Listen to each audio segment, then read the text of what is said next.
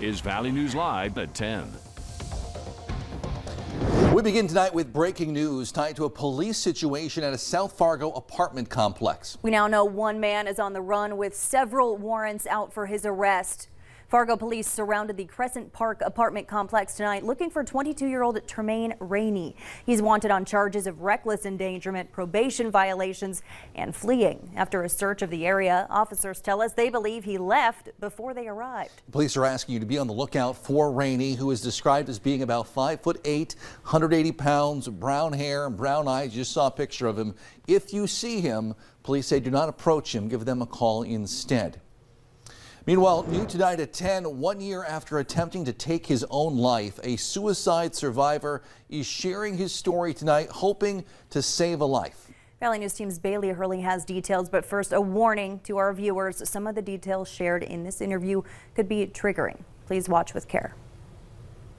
I think that's the most hurtful thing that I have ever done to anybody.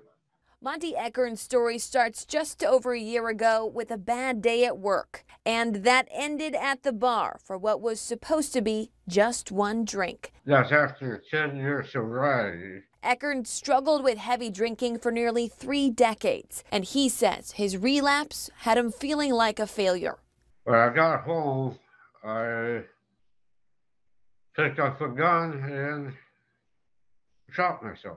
Eckern's son-in-law later found him on the floor, prompting Eckern to be rushed from hospital after hospital for life-saving care before going on to spend 5 months in intense rehab. It's not worth it. You don't realize until something happens how much you need somebody. Neither one of us will ask for help, which is what got him into this in the first place. And that's what the Eckerns hope others take away from their story. There is help out there.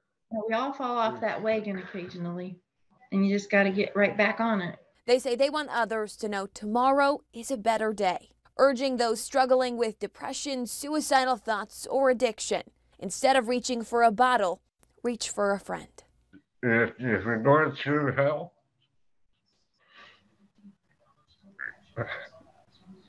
keep on going. Don't look back. Bailey Hurley, Valley News Live. A powerful story. Eckern has at least 3 more surgeries left to help reconstruct his nose and lips. The first of those procedures is set to happen in February. All right, switching gears now, take a look outside. Hutch is in with your first look at the forecast, and looks like about a half moon tonight, Hutch. Yes, indeed. We can at least see the moon as skies have cleared out. The wind finally calmed, but it's definitely cold, and it is a first alert weather day on Friday. Here's the latest, and in fact, we have models updating right now. As far as the track and timing go, there's a shift from what we last talked about with regards to the timing of the snow event. Starting a little earlier on Friday, which means it's wrapped up by Friday evening's drive. So by that Friday evening commute, you can see where the darker blue shades are. That's where the better chance of seeing the 2 to 5 inch snowfall potential totals is going to be. That's along and north of Interstate 94 and really along and north of Highway 200. So as you go from Carrington through Grand Forks and into northwest parts of Minnesota, that looks to be the most likely place with a sharp drop off right here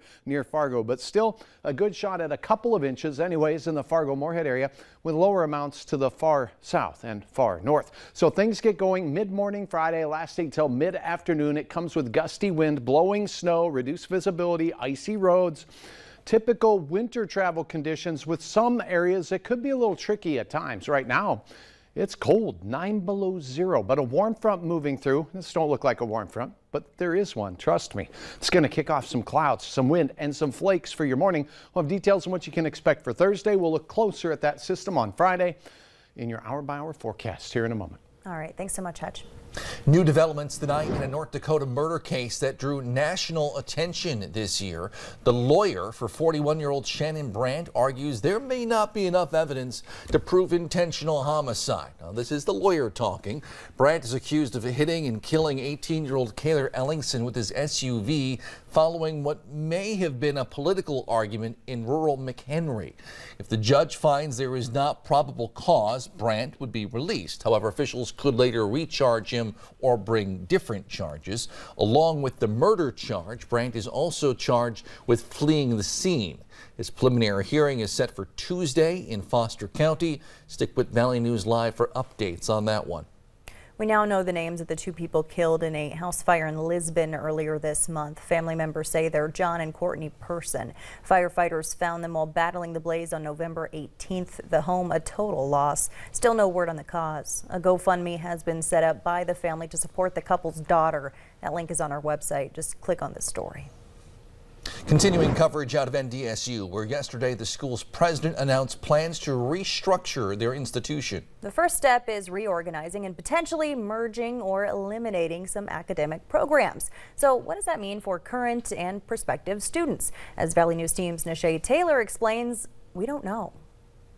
In October, NDSU President David Cook announced major budget cuts, citing a budget shortfall of $10.5 million. To cut costs, the university is considering decreasing the number of colleges and possibly cutting or merging some programs into others. Since it's a college, we're here to be educated, so cutting programs likely isn't a great way to save some money. Students are now questioning the possible impacts of the proposed plan. Just kind of curious for the most part.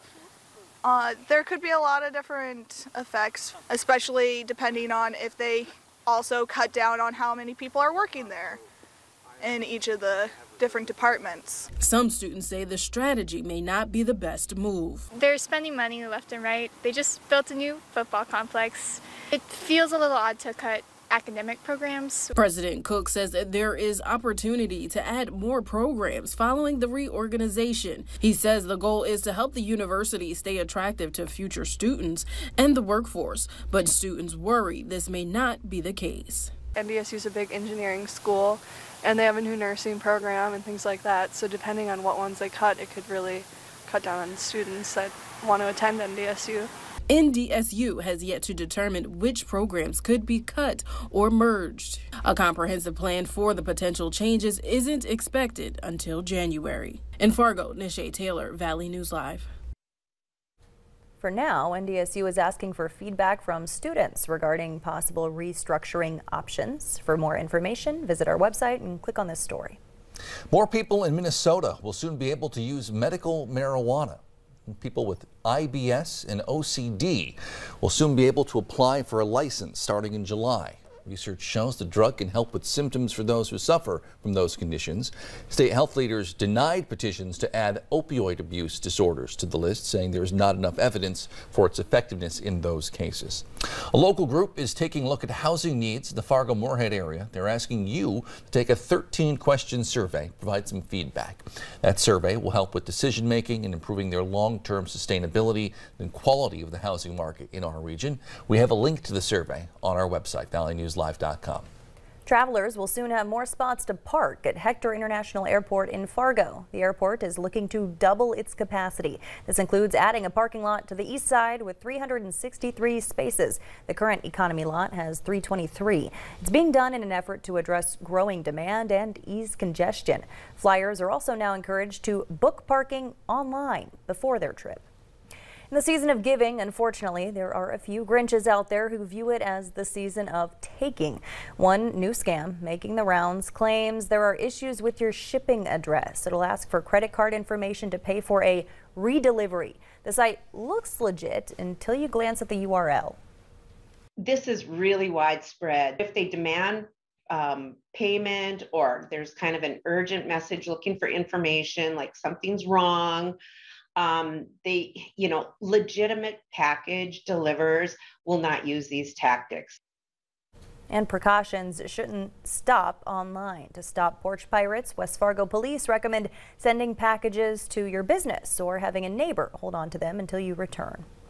An estimated 15,000 nurses in Minnesota are voting on whether to go on strike again. The results are expected within this hour. They're protesting what they say are unfair labor practices. The vote would affect 16 hospitals in the Twin Cities, Twin Ports, and 2 harbors on the north shore of Lake Superior. Beret Leone has the details. Back in September, thousands of nurses went on a 3-day strike citing unfair labor practices. And now union nurses say these issues have only gotten worse and they still have yet to reach a contract agreement. In order to strike, at least 2/3 of the vote needs to be in favor.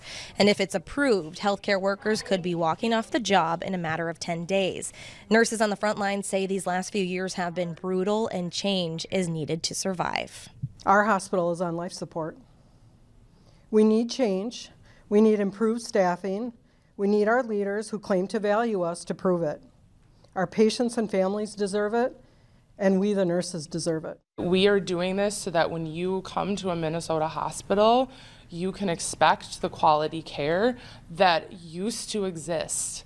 We've heard from several hospital groups regarding today's vote. Alina sent us a statement reading in part, quote, "An agreement can only be reached by being at the bargaining table together, and that a strike or threat of strike creates an unnecessary distraction for our employees and the communities we serve." Twin Cities Hospital Group says in part, quote, "Our nurses continue to be valued partners in care, and this principle is central to who we are as health systems, and it extends to all our work in union negotiations." Also noting that the hospital group has offered the highest wage increase in more than 15 years to their nurses. We should know the final tally of the vote by 11 p.m. tonight.